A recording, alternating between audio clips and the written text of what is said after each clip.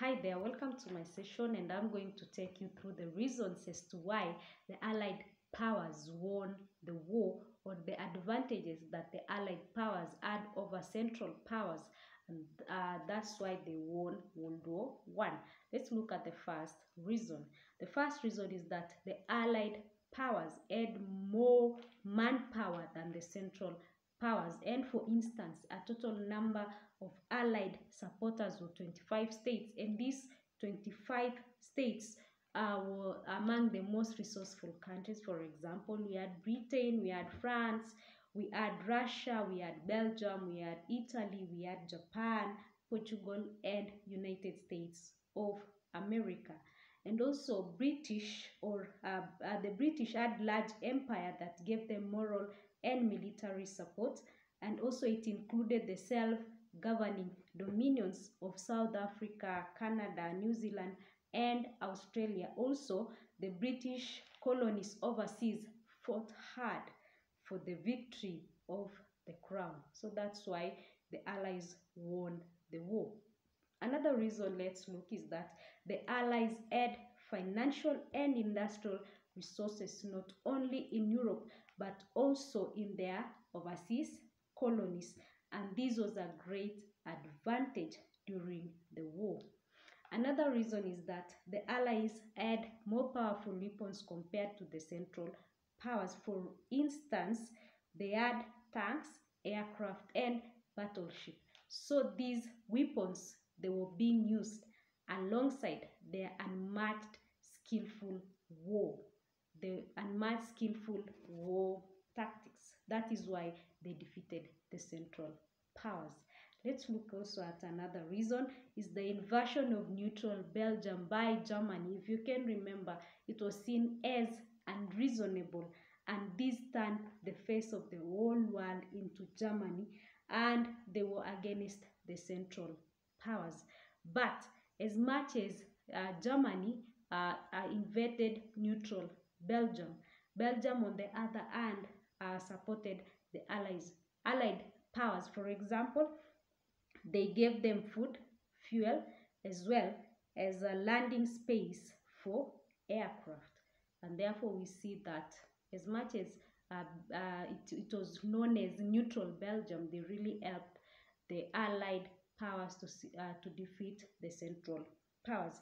Another reason is that the Allied sea power contributed to their victory. What we mean by sea powers is that when they were fighting in the seas, if you can remember the war in the seas, their sea power was more powerful compared to the Central powers. For instance, when they were fighting at the seas and they defeated the Central powers, is that they even caused some food shortages, severe food shortages among the Central powers, and this weakened the Central powers, making the Allied powers to win the war. Another reason is that the Allies had good political leadership.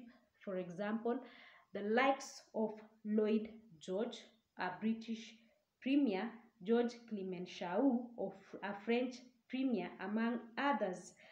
They were competent and focused. What we mean by a premier, it can be a cabinet member.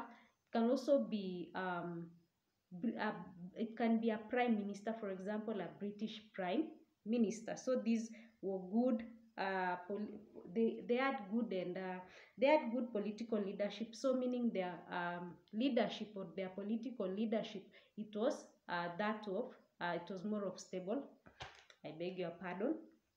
Another reason is that the Allies demonstrated a great sense of unity and command under General Foch. If you can remember, General Foch was commander of the Allied forces, and is the one who made the guns to go silent in the year 1918, when he gave the Germans some stiff ultimatum, a 72 hours ultimatum, and the Germans had no option but to bow down to those terms.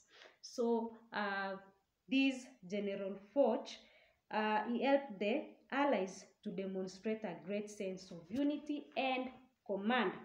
Also, another reason is that the Germans were badly let down by her colleagues, for example, the Italy di campaign.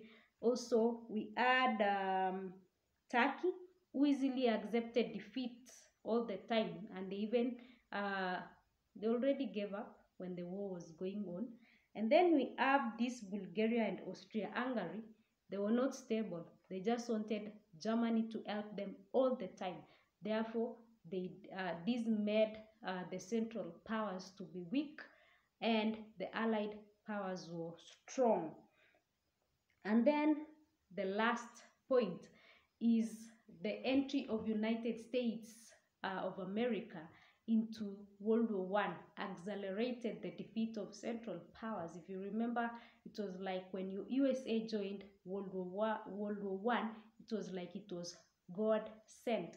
So these United States of America, we have been told that they did breathe a full breath of which had a fresh burst of life into the Allied powers, and they helped in campaign against the Central Powers, and the industrial might of United States of America and our economic wealth helped the Allies to force the Central Powers to their knees.